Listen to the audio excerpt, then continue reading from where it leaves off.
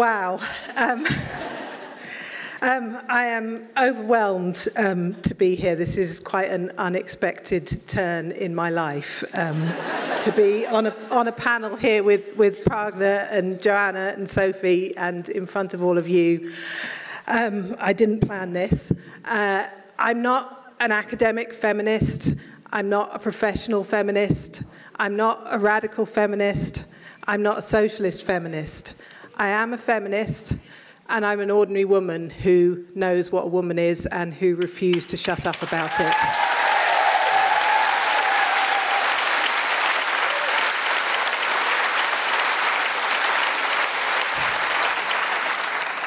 And as just about everyone, it seems, now knows, I lost my job because of this. I did not bully anyone, and I did not harass anyone. I just wanted to talk about the difference between the idea of gender identity and the reality of sex, and about what the push to conflate the two of them would mean for women's rights. I wanted to talk about that and write about it and tweet about it, and I lost my job. I worked at a think tank on international public policy, and I want to read out the values of the think tank where I worked, the Centre for Global Development. We are willing to challenge powerful institutions and the status quo to promote better evidence-based practice. We are committed to transparency, diversity, and professional and personal integrity. We value mutual respect, a collegial workplace, and a healthy sense of humour.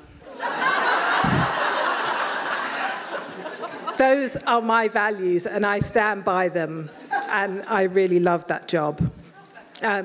It took me a year of reading to build up the courage to tweet about the topic, a year of following and listening to women who've spoken up before me, many of whom are here in this room, a year of reading Mumsnet threads and Twitter discussions and official documents which just did not make sense and did not give me any confidence that the people who were supposed to be the grown-ups were taking this seriously and had thought this through.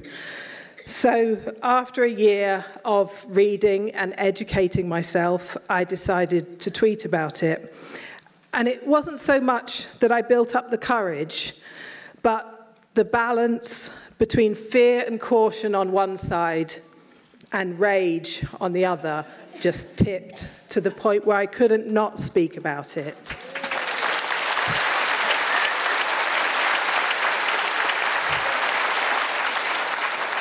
So during the run-up to the end of the consultation on the Gender Recognition Act, I began to tweet about the issue.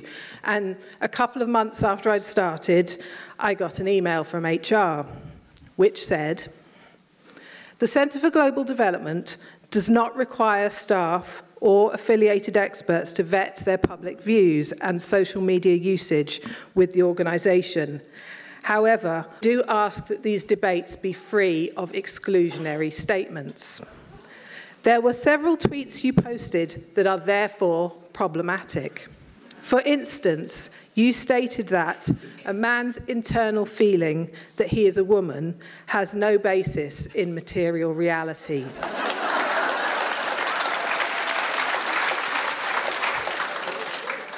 A lot of people would find that offensive and exclusionary. Definitions are exclusionary." I didn't think that sounded too bad, though. I understood the organisation's values, and I thought we would sort of be able to talk about it. They asked me to put a disclaimer on my Twitter bio to say that all tweets and views are my own, so I did that.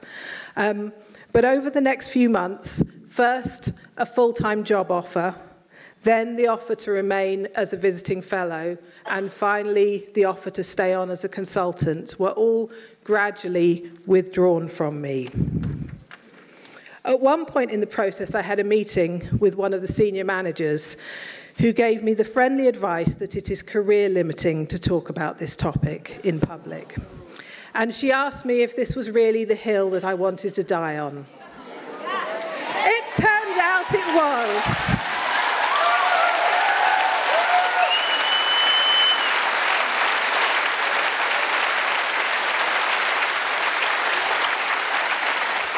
So here I am.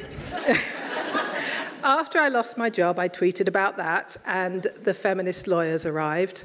Feminist lawyers, hands up, feminist lawyers, there's a few of them. And we went to the Employment Tribunal with a case of belief discrimination and indirect sex discrimination. It was just the preliminary hearing, the question of whether this belief is protected. Because in the UK, under the Equality Act 2010, religious and philosophical beliefs are protected against discrimination. We have a fundamental right to freedom of belief and freedom of speech. And that right's not worth much if you can lose your job for exercising it. The kinds of things that have qualified as philosophical beliefs under the Equality Act include Scottish nationalism,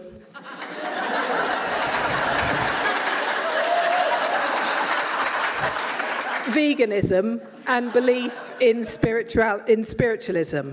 And this does not mean that people have to agree with each other's beliefs. It does not mean they have to pretend to believe them. It does not mean they even have to say that they respect them. It just means that at work, or as providers of services, you must not treat people detrimentally because they hold a particular belief or do not hold a particular belief. So these were the beliefs that I took to the tribunal to be tested to see whether they were protected under the Equality Act. There are 4. Number 1, sex is a material reality which should not be confused with gender or gender identity. Number 2, being female or male is an immutable biological fact, not a feeling or an identity. Number 3, sex matters. And number 4, in particular, it is important to be able to talk about sex in order to take action against the discrimination, violence, and oppression that still affect women and girls because they were born female.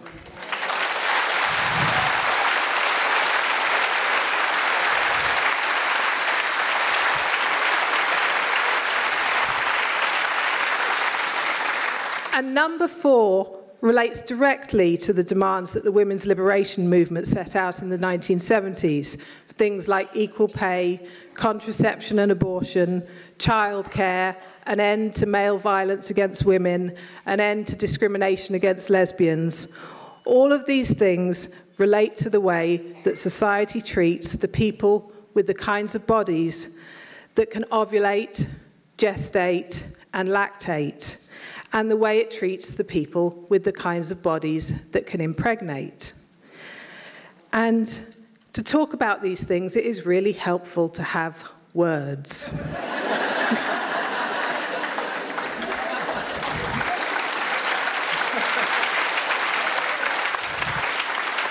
And our mother's generation, my mother's generation, found the words to talk about this, to talk about the unfairness between the way that men and women are treated in society.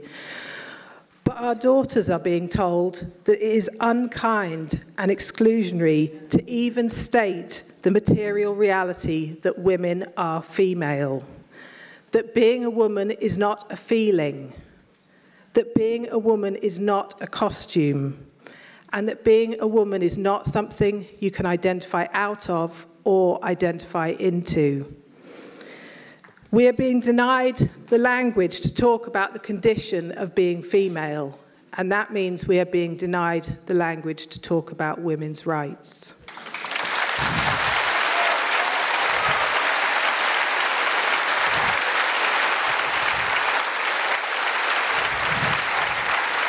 So, the judge, James Taylor, said that my belief that sex is immutable is absolutist and not worthy of respect in a democratic society.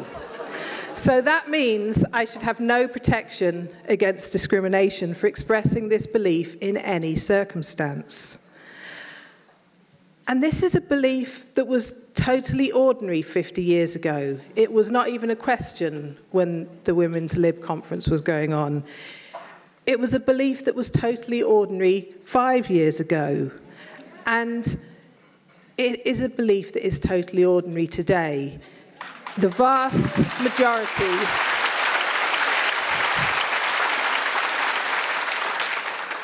majority of people believe and understand this if they are willing to be truthful.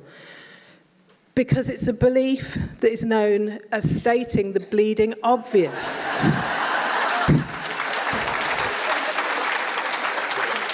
Humans can't change sex. And that belief is not incompatible with treating people with respect, including men and women who don't conform to gender norms in their appearance, or who undergo body modifications, or who want to express themselves through gender identity. I do not believe that everyone has an innate gender identity,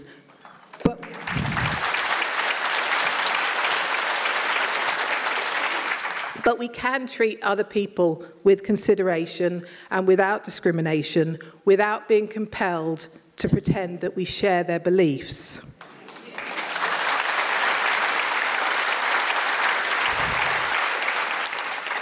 So 2 weeks ago, we filed notice of appeal to the Employment Tribunal.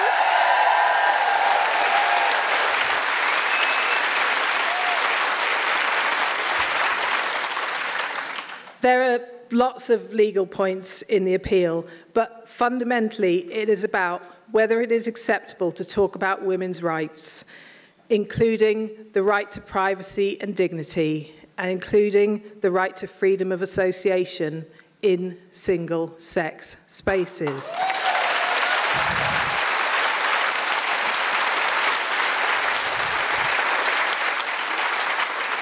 And using ordinary language that everyone can understand. So this is what the judge said. He said, "It is quite possible to accept that trans women are women, but still argue that there are certain circumstances in which it would be justified to exclude certain trans women from spaces that are generally only open to women assigned female at birth, because of trauma suffered by users of the space who have been subject to sexual assault." I say it is unfair, inhumane, and unworkable to require us to negotiate our rights using this tortured language.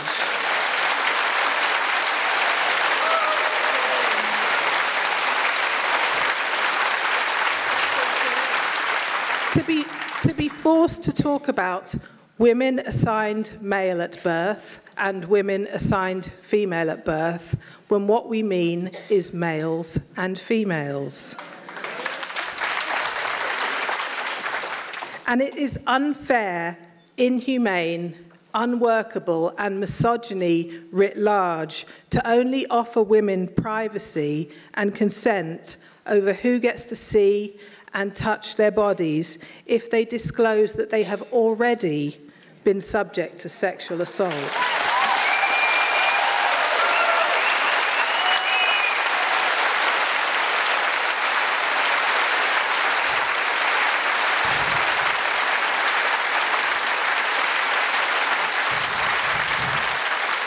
Why can we not use ordinary language and trust what we see?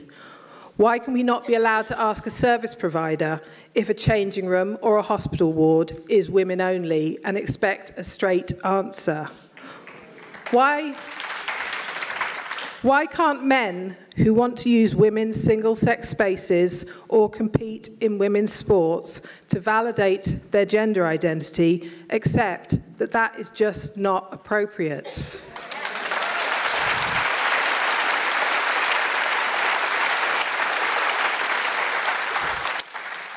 I've stood up to this because I can. My children are not tiny. I have an education. I'm articulate. I'm not easily cowed. I have a family that is standing behind me. Most of my friends are standing with me, and many new ones.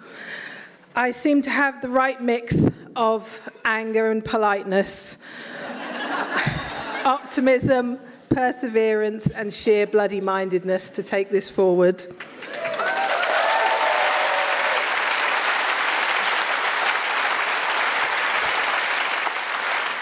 I have a brilliant legal team.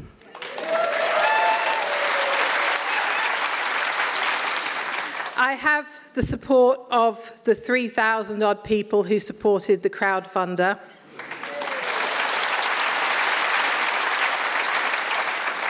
I've got Mumsnet.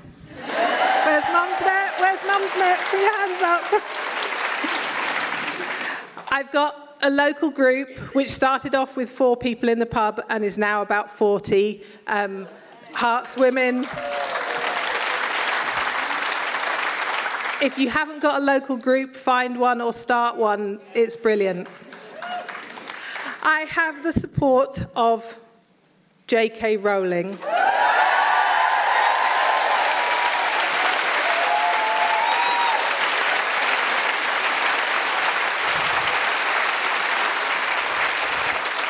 I went to Scotland last week. I learnt to say her name correctly. I have the support of the 200,000 people who liked her tweet, or more. I say or more because Twitter keeps disappearing the likes, so who knows how many millions really liked that tweet, I'm going to say. But I also stood up because I can, because others can't.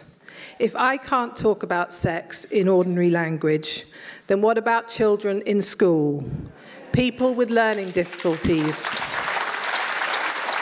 Women in prison?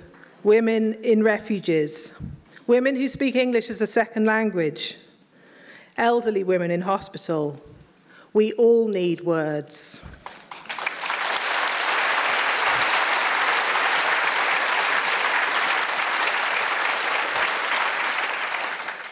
I will stand beside Labour women, Conservative women, Liberal Democrats, Greens, SNP, and the women who find themselves politically homeless. Democrats and Republicans, men of all political stripes, transsexuals who do not demand that we deny reality.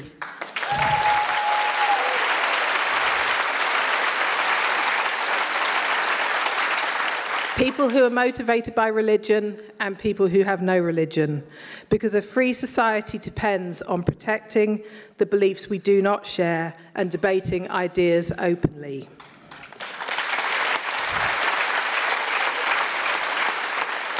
And one reason why it's become so hard and so dangerous to state the bleeding obvious is that organisations and people with influence, like my employer, have rolled over and abandoned their values of evidence, open debate and integrity when faced with offence-taking. They've retreated into silence and mind-numbing simplistic slogans. So I'm thinking about who is not here. Amnesty International, the Forstater Society, the Equality and Human Rights Commission, Liberty, the trade unions, professional associations, much of the media, and so-called thought leaders and many politicians, and even Starbucks, which came out in support of paediatric transitioning yesterday. There are too many to count, and my disappointment with them is bottomless. They could have made the space for evidence-based public debate, but they didn't. Perhaps like many of us, they initially mistook this for a sideshow, a toxic internet debate, a conservative right-wing movement on the wrong side of history. Perhaps they weren't paying attention. Perhaps they were scared and they wanted a quiet life. Perhaps they failed to notice the bullying and abuse because it happens to women. I think by now they should have noticed. And they should have noticed that this is about the basic ability to speak the truth and to do your job. It is about the integrity of organisations. Because if you can make people lie about something, you can make them lie about anything.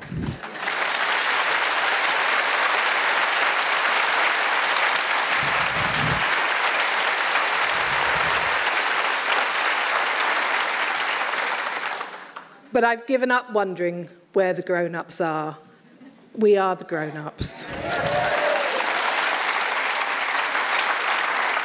And I see so many people here who have stood up in so many different ways that you'll meet all your heroes today. So I think something really important is happening in the UK. We're small enough and organised enough and angry enough to be pushing back on this in a way that women in North America and in other places have not been able to do effectively yet. And there are really positive signs of change. It is hugely significant that we are here being hosted today at UCL and being welcomed.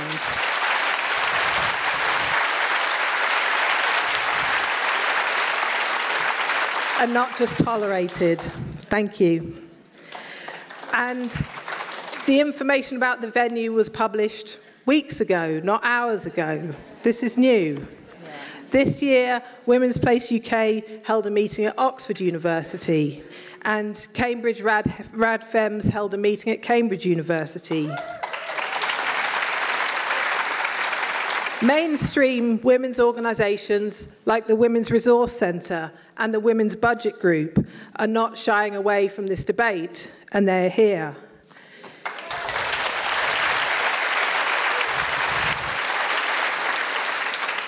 And SBS, Filia and the Centre for Women's Justice.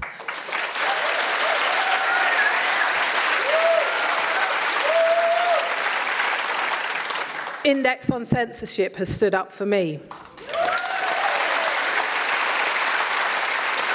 And the unexpected level of feedback on the government's consultation, I think, has made them sit up and realise that self-ID is not the simple good thing that they thought it was. We can speak up and we can be heard. And inside every workplace, every school, every college, every university, every political organisation and association, there are women and men trying to find the courage to speak up and a strategy for doing it without losing their job. There is safety in numbers, and they can't fire us all.